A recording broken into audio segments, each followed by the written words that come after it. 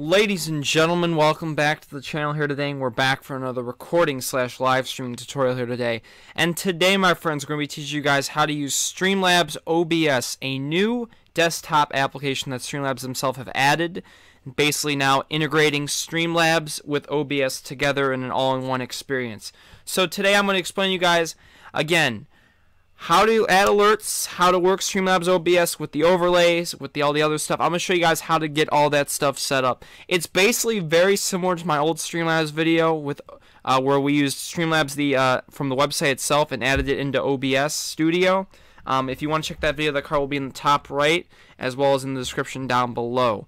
Obviously, as well, if you did miss a recording / live tutorial you want to check out, I do post a lot.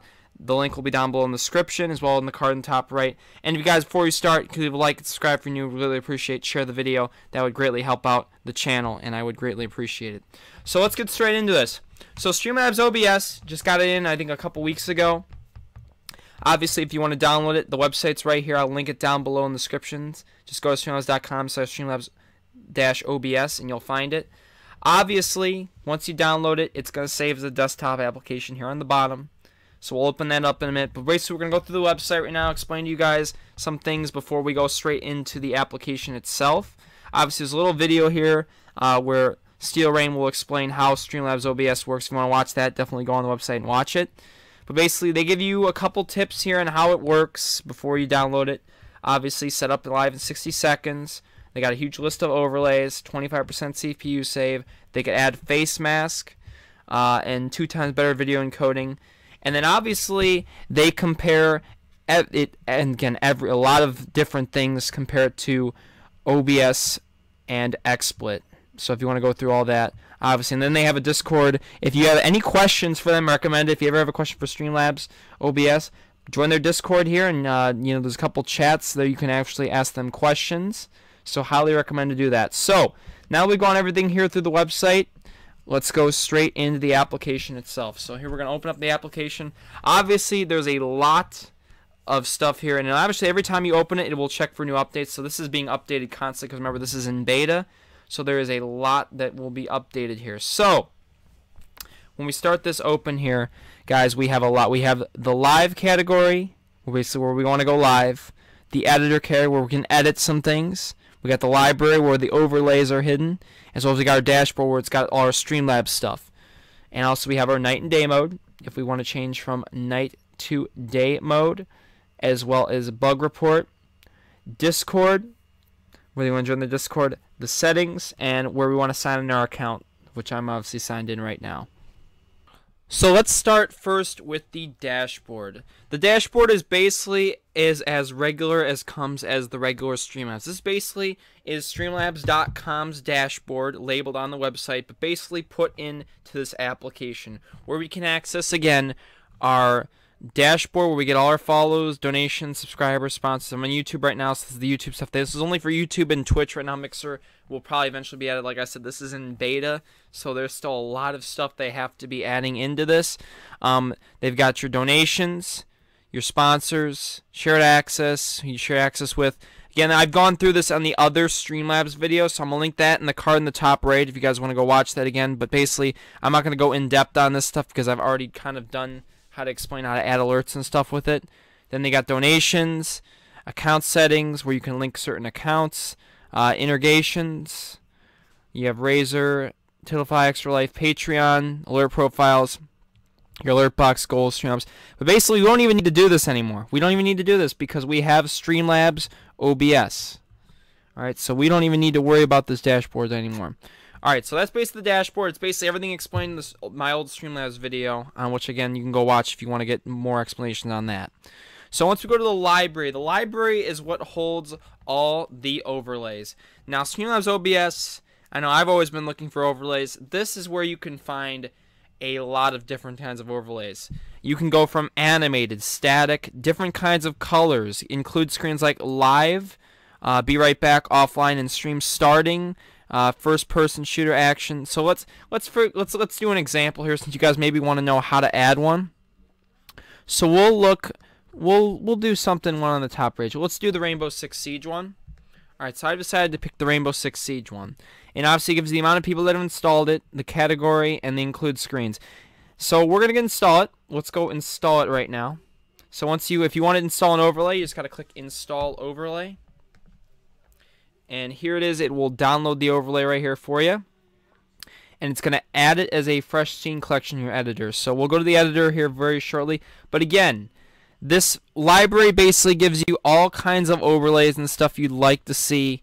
Obviously, all I can really tell you here, just go through it, see which one you think matches your kind of style, whatever games you kind of play. There's just a lot of different things you'll be able to find here. And obviously, there's a lot of categories, colors, and animations. And obviously, you could sort by most installed, newly added, or trending. And then you can have a certain name you want to look for. They'll add it. And they're obviously adding new overlays, I think, pretty much every day, weekly. They're adding tons. So there's already hundreds of thousands of them. So make sure to go check those out, those overlays. And let's get straight into the editor. So you see as we added the overlay last. So now this is the overlay. It's been completely added. The Siege of the Day. And obviously you can... all the overlays you download will show up on the bottom here. So you just click this little tab here. And you could see the overlays on the bottom here. So you could switch between, let's say I want to switch to the minimal blue one. We can just switch and see, bada bing, bada boom, it switches. See, that was the minimal blue one was the one I had set up before. So that's why it popped up there. Obviously, I'm going to delete that one. So if we want to remove that one ourselves, we can just click the remove button. We can also duplicate it and rename it. Obviously, maybe we have like overlay 1, overlay 2. Maybe this overlay is for action games. This one's for RPGs. This one's for MMOs. Everyone, you might be able to get a different overlay for each one, which is actually really cool. And it's only at the simple touch of a button, which is fantastic. So we're going to do the Siege of the Day one. And like I said again, when you start Streamlabs OBS, you can carry over your alerts and stuff and all the other scenes you had made from your OBS studio, which, like I said, if I wanted to carry all these sources over, right when you launch up Streamlabs OBS, it'll actually give you an option when you first download it to carry over all your scenes from your original OBS. So obviously, with this, we have a lot of now things we can do. Obviously, we have the starting soon. See, right when we click this, we can just switch between scenes. So if we want to do the starting soon button, we hit the starting soon, and then boom, that's what you can do. And then instantly, when you want to start the live stream, just tap that, and there you go. You're straight into the game. Obviously, you're gonna have to add. Obviously, with the overlay here, you're gonna have to add a face cam, maybe add some alerts, and then obviously you could change your name. So if we want to again edit some things here, we can obviously scroll around here. Obviously, the settings box here will give us. Here's where we basically can set up our transitions. Maybe if we want to fade it, swipe it, slide it. Obviously, also here's our sources.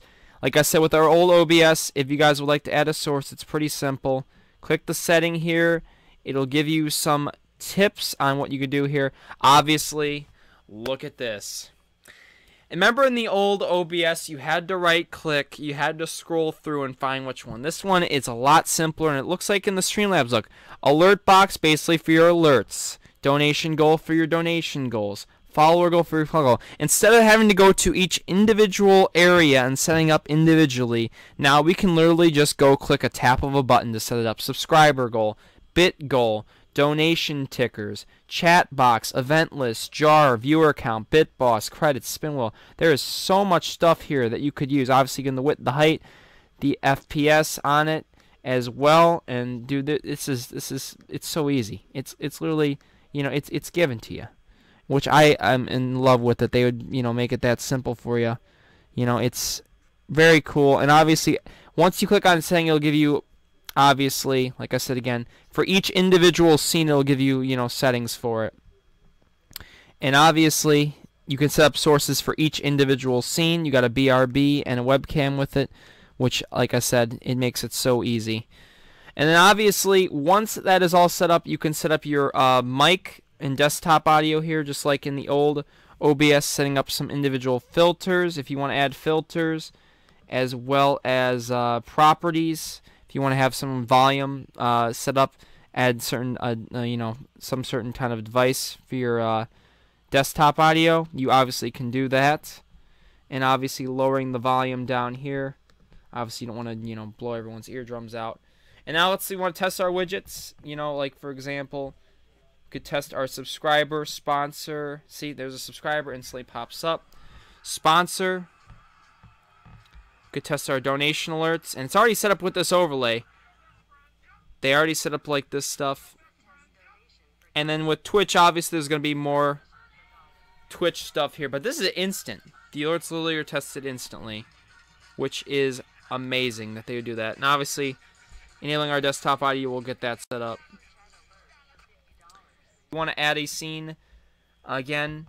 Look at this. Wow. Wow.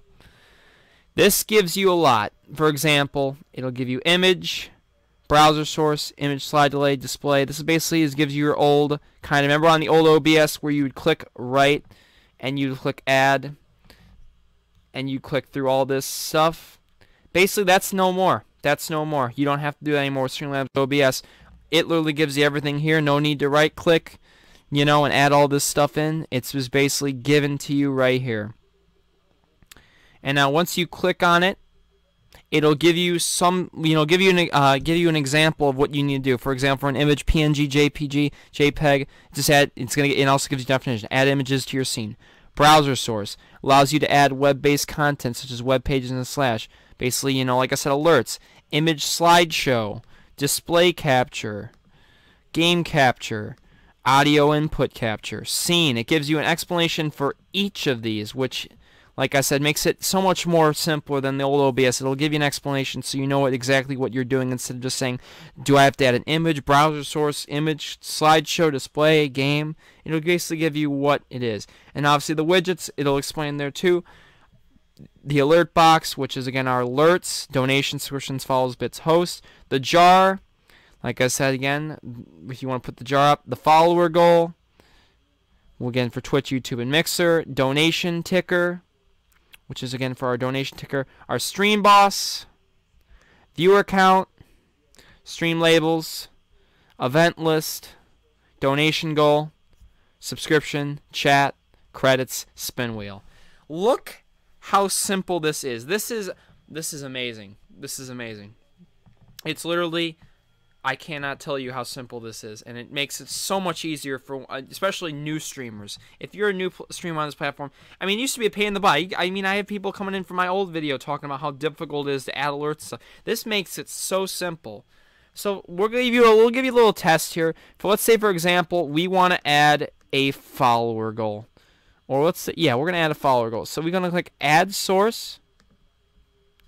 And we obviously can name the source here.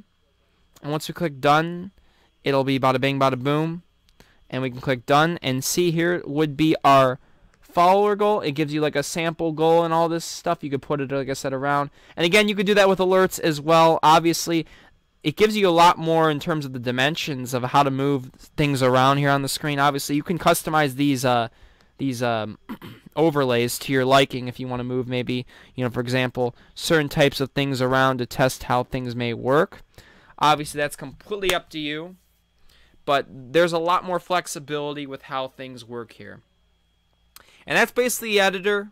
Again, if you want individually how to add alerts, like I said, I have that entirely explained in these Streamlabs, but it's really simple. If you have any questions, leave them down below, and I'll try to answer as many as I can. And make sure, again, keep your eyes on them, because I do respond to a lot of the comments. And then you got the live tab, which basically gives you a preview of when you go live. You can check how things are working.